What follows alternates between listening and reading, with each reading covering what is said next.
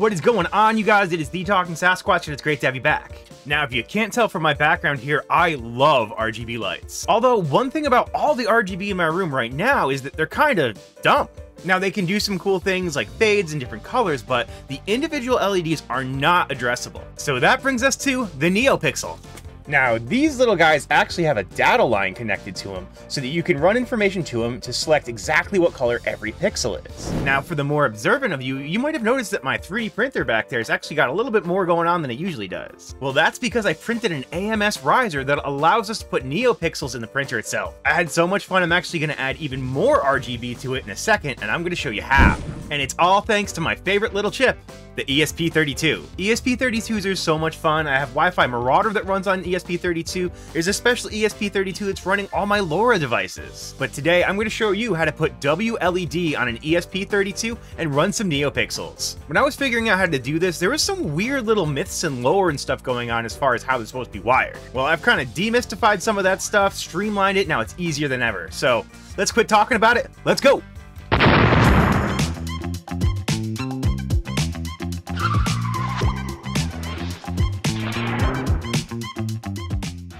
Now, this is an extremely easy process that anybody can do. So let's switch to the top-down camera and take a look. It's not very complicated. This is literally all you need. You've got an ESP32. This happens to be a room, and this is a strand of NeoPixels. I actually got this out of Rabbit Labs Raspberry Pi Pico Basic Starter Kit. This kit's so much fun. There's so much cool stuff in here. And honestly, if you're just trying to do any kind of projects, grab one of these because it comes with all sorts of goodies that you'll really like. So we'll notice that our NeoPixel lights right here come with 3 wires. Now we have a white wire, which is ground. We have a green wire, which is signal. And then we have a red wire, which is power. So we'll notice that on this ESP32, there's actually nothing that's named 5 volt. It's actually called VIN, voltage in. So that's the one we're going to use for 5 volt. And then we're going to use the ground that's right next to it. And then we need to hook up to the default for WLED is GPIO 16, which if we look at our diagram for our ESP32 pinout over here, we'll notice that it actually lines up with RX2. So let's plug in some wires and then we can get started. So we've got VIN right here. Then we have ground right next to it. And then we're going to go to RX2. Get over here. And then RX2 is right there. And RX2. Done and done. It's that simple. So let's put this down for the moment. See if we can get this to sit in a way that we can see everything. Okay. That's gonna kind of work. Here, let me do that. Cool, that works. From there, we can go ahead and just take our micro USB cable, plug that sucker in. I hate micro USB. If you don't, you're wrong. There we go. Plug it in like so, and careful. Are you gonna stay where we put it? This should be easier for you if you're not filming, just saying it. There we go. Hey, Editing Sasquatch here. One thing I didn't realize was that when I first did the dry run of this, I wanted to take WLED off of the ESP32, so when I plugged it in, it wouldn't already be working. So what I did was I installed ESP32 Marauder onto that ESP32. However, what I didn't know was that ESP32 Marauder would actually output something through that data pin, so it was making the NeoPixels light up when it wasn't supposed to. So if there's nothing on your ESP32, when you plug those 3 wires in, it will be off. So just something to realize, it's gonna be off when you plug it in. It shouldn't be on unless you have ESP32 Marauder installed. So let's switch to the desktop and let's get programming. But not before this message from our sponsor, PCBWay. PCBWay's got everything you need to make your next project a reality. Yeah, of course, they can help you with any of your PCB creation needs, start to finish. They can even help you with 3D printing, they do resin printing, they print with so many cool different things. They can even help you out with CNC machining and injection molding. And their module store has things like NeoPixels. You can make all sorts of great stuff just using their store. If you're having trouble thinking of something to make, just go down to the module store, find some cool stuff, and that'll lead you on your way. Thanks again, PCBWay, for everything you've done. You guys are absolutely awesome. Let's get back at it. All right, so we're just gonna navigate over to install.wled.me, link down below, and plug in our ESP32. Now, I will mention that on some ESP32s, you do have to hold the boot button while plugging in the USB cable in order to get it into bootloader mode. So yeah, all we gotta do from now, just click to install. We're gonna click on our USB to UART controller on COM7, click connect, and then with any luck, there we go, install WLED. Do you want to install? Yes. Preparing installation, erasing, it's going to go through and do everything. It takes, I don't know, 2 or 3 minutes. It's not too bad, so sit back, relax, and let it happen. After these messages, And just like that, it's done. We'll also notice that our NeoPixels have now turned orange, which is kind of fun. You can go ahead and click next. It's going to configure the Wi-Fi. It's going to go through and scan all your Wi-Fi, and then you can actually hook it directly up. So we'll select my Wi-Fi and the password, click connect, and as soon as it connects to your network, it's basically going to run its own Wi-Fi. There we go, visit device.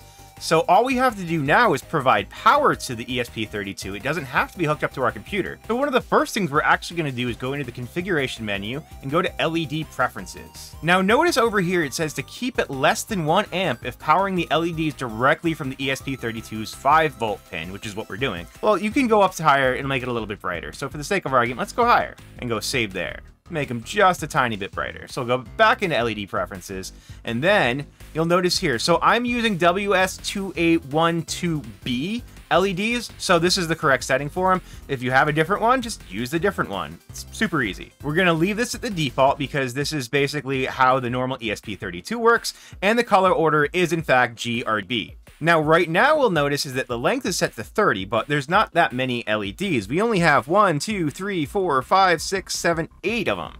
So we're going to set it to 8. Actually, for the sake of argument, let's set it to 4 and see what happens. There we go. And now you can see we've only got the 4 LEDs. Set this back to 8, because that's what we actually have. Save. And we'll get the rest of these to fire back up in just a second. Again, we might need to reset the strand on those. There we go. Now we have them all back. All right, so if we go back to our main page here, back, we can see all the cool things that we can do. All these effects modes you can do with the NeoPixels. So we can use color waves, and it's gonna start doing waves, but you'll notice it's still yellow. Well, if we go over here, we can select our colors. All of these are different colors for the NeoPixels. We'll select rainbow, and now we're going rainbow. It's really cool. But yeah, that's literally how easy it is to set up WLED. Now, there are some other cool things that we can do. Like, if we want to change this segment and make it stop at 4, click the check mark here. We can make only 4 of those light up right here. But what we can also do is add a segment, make it 4 to 8, check mark here. Now we have 2 different segments which can do 2 separate things. So we can have one doing, you know, the rainbow wave that we have it on there. We can do color wave on this one. We can do all sorts of great stuff. It's absolutely the most fun thing ever, honestly. What's also cool is because they're NeoPixels, you can actually cut them on the pads and then use wire to reconnect them. Whoops, I killed one. Oh yeah, I thought I broke them by touching them, and I just realized that that was the actual profile that was playing, and it would actually fade out. So that's fun. I'm gonna put these underneath my printer, and I'm gonna cut out segments so that they fit and kind of maximize the underside. Now, what's also cool is that this ESP32 can actually power and run multiple strips. Let me show you how. So obviously, we can just hop onto the end of this strip and wire another one, but what if the end of this strip is nowhere near what we want to power? Well, as long as the ESP32 is close enough to where our strip is, what we can do is go into the configuration, go into LED preferences. If we scroll down to right here, we can add another setup. So it's like almost running another virtual machine. Now what's cool about this is we can select a GPIO pin, say like 23 or something. I'm not gonna actually do it, but basically it will run the second segment off of the ESP32 data line. So all you have to do is run the green wire from the LEDs into the GPIO 23, and then this will control it just like it would control the other lights. So what's cool about that is that, like on my printer, so I have the top lights and the bottom lights, and they're set up on different segments. However, I don't have the top lights physically connected to the bottom lights. So now instead of actually having to connect one strip to the other strip, I can connect 2 strips just to the ESP32 and control them separately. Very, very cool. So yeah, that's literally all it takes to control your very own NeoPixels. It's that easy. When I first started researching this process, it actually seemed kind of complicated, and people were talking about soldering in resistors and things like that, but turns out you really don't need them. Now, if you know a really good reason why to add a resistor to this, please let me know down in the comments below, and I'd be glad to take up that information. All right, so I guess there's nowhere to go from here but to start actually adding the lights to the printer. So let's do a little bit of a montage. And that calls for the TV tray of science! All right, so we've got some flux, wire, NeoPixels, solder, and a wire stripper. I think that pretty much takes care of it. Oh yeah, and my trusty TS1C. All right, let's get at it.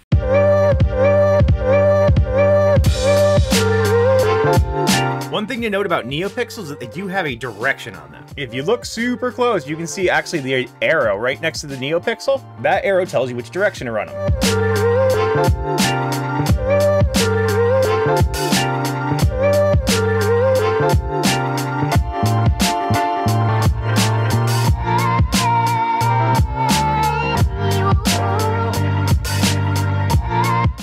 What's nice is you can use the adhesive to stick it to your worktop, so a little cheap. All right, back at it.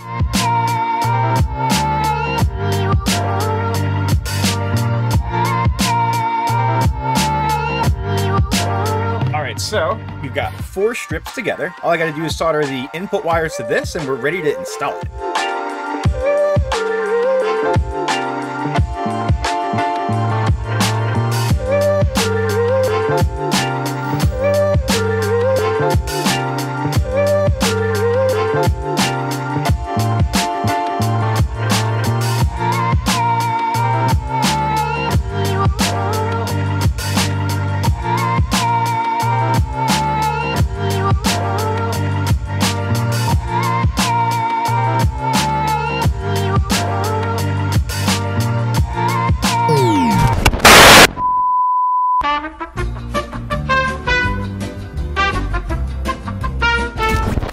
Next day editing Sasquatch here. I wanted to do the soldering with it on because I thought it would look cool and be easier to see.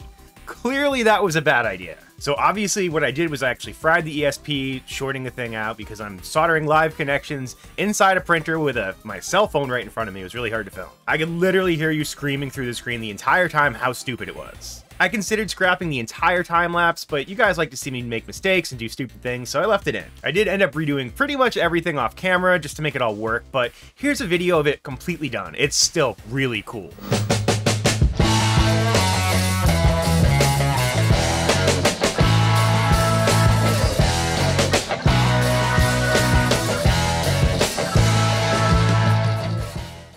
And that's how easy it is to hook up WLED. It's such a fun project. Are there any other projects like this you want me to cover? Leave a comment down below. As always, please make sure to like, comment, and subscribe. We'll catch you next time.